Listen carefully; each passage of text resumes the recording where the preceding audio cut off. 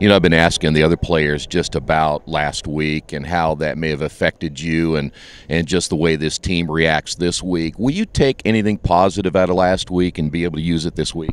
I think we'll take a lot positive. I mean, we took a punch in the mouth, but that just gives us so much to learn against a good team like that and makes us just that much better. It seemed like that's what happened to you guys when Union County beat you guys. You came back, you played a Lincoln team and really put it to them. Is this kind of a learning experience still this late in the season for you guys to know you're going to use it from game in, game out the rest of the way? Yeah, I think every game's a learning experience, whether we win or lose. I think through every game we just got to take something away from each game and get better on that.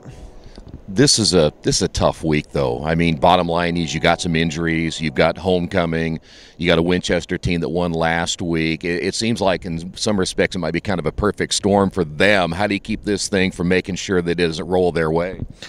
I think we're going to stay focused all week through practice. We're focusing a little bit on, getting a little healthy.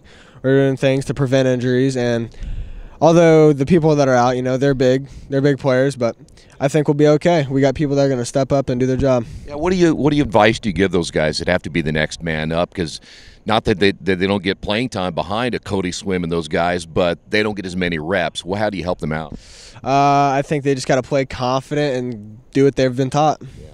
Why? Talk about Winchester, if you don't mind. As I said, they put up 50 on the board last week against Tri, and I think that kind of raised some eyebrows for a lot of people that anytime you put 50 on anyone, what is it about that offense that you guys look at and say, boy, we better make sure we're on our keys this week or they could hit off some big plays? I think it's their dynamic running ability. They have a lot of different sets where they can run out of and all their different running backs. I mean, they have two really good running backs that have some good speed to them. Does coach or the coaching staff emphasize a lot of that this week to really stay on your keys? Is that maybe the biggest thing, is don't get fooled by the fakes and things they do? Yeah, we just got to stay on our keys, and they're just having us read, where they're going and kind of what we need to look for. Okay, from an offensive standpoint, what can you guys do against? What do you see on their defense that you guys may be to exploit? Are you going to try to run more? Are you going to try to balance it out more this week? I'm not sure. I haven't really looked at it that much, but I think we're just going to stay to what we do the best and spread it out. All right, talk about another aspect is, too, you guys are right there in the conference race still. So Friday night's a loss. I understand nobody likes to lose, but you're still right there. That has to make you guys feel good that you're in the hunt still. Yeah, we'd love to win conference, and that's our goal. We're going to try to win these next 3 games and finish out the season strong.